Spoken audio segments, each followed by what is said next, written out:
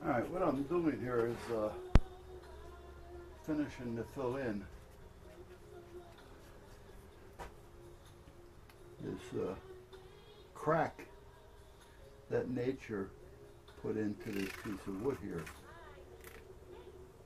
I put some in yesterday just to get it cured to a point.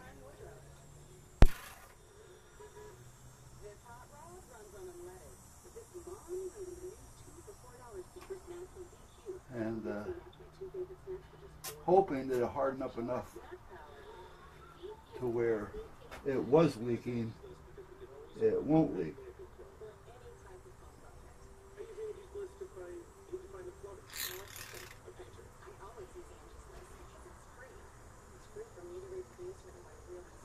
Some of this stuff is a little harder, so it's harder for the syringe to suck it up because it's thicker. Thicker.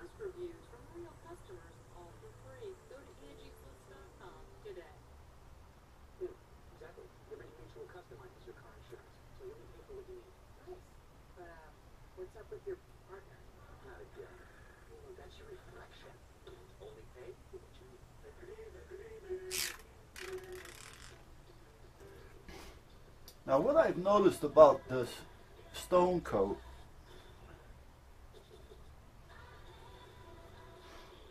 is that it doesn't cure like they say it does, as fast as they say it does.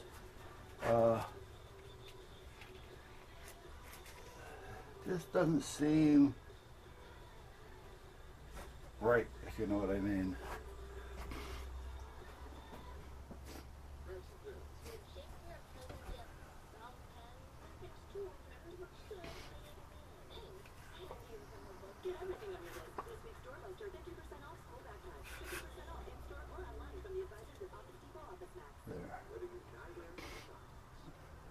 Yeah, they were saying, when I was talking to her on the phone, she says, you got 17 minutes to work with it. So I'm thinking, okay, so that means it should be somewhat stable in about 17 minutes. Well, no. Not true. Not true.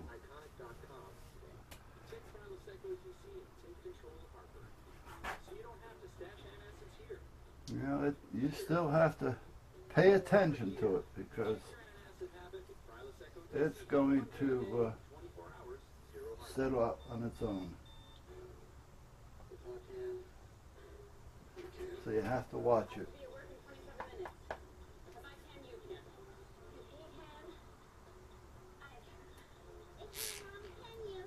I mean, it takes like almost 8-9 hours before it actually gets to a point to where it's not going to run on you, but even then you have to think about it.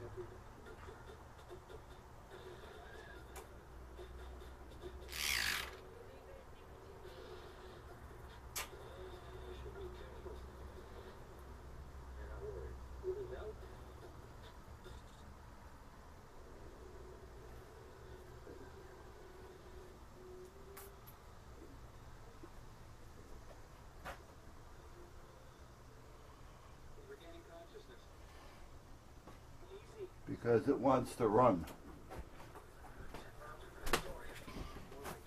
See, I was thinking, okay, if they said, you know, I had 17 minutes to work with it, I'm thinking it should get somewhat into a solid stage. But it doesn't. So you have to continuously watch it to make sure that doesn't go nuts on you and start running all over everything.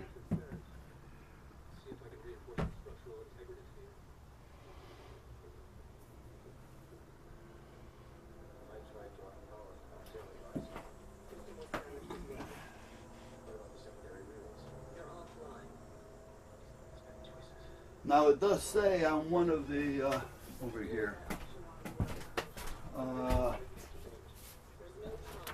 this little sheet that it came with, if I can find it real quick. You want to work above 65 degrees, fine.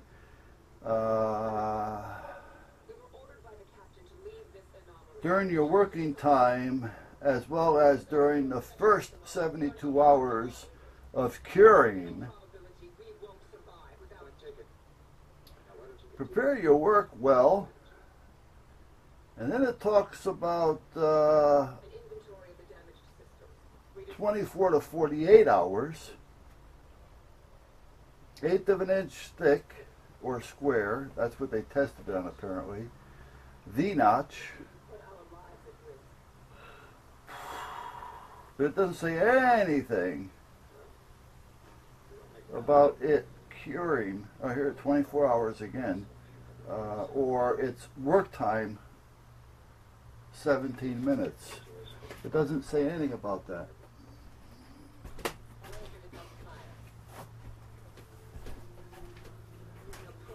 So either I misunderstood them, which is a possibility. I'm not perfect, as much as I like to think I am.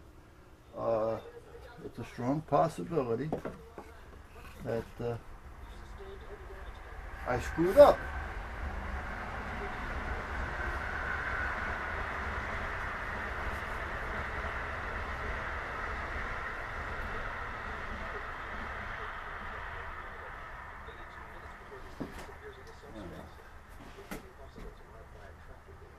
Now let's see how it works on this. See if it starts to settle in like I wanted it to. Apparently I have more time to work with it than I thought. So I have time to deal with it, I guess. Now on this one, yeah, I don't know if you're actually going to see it or not, but the crack.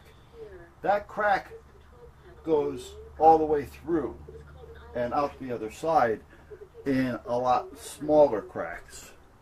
And in the center, it's got a big hole, which I didn't drill, but it looks nice anyway, and I can use that.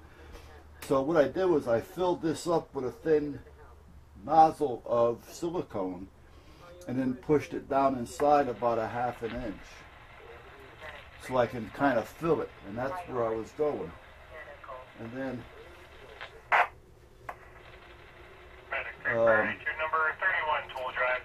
to help keep it from going down and filling up a lot of voids that I'm not going to see, nor do I want to fill. But it still kind of seeps through a little bit. This stuff kind of has a mind of its own when it comes to some of this stuff. So meanwhile, I'm going to let this kind of do what I'm hoping it's going to do.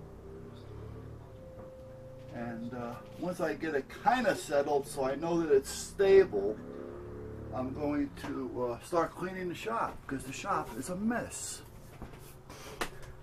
Camera just stopped recording. Did it stop recording because it got hot? Is the battery dead? Or is the memory card full? So I just turned it back on, and we will see. Because when I watch it, I'll have an idea what it's doing. Okay, we're done. Now let me get a bucket of water. Let me get this out of the way because I don't want to make a mess of the camera. And I will be back.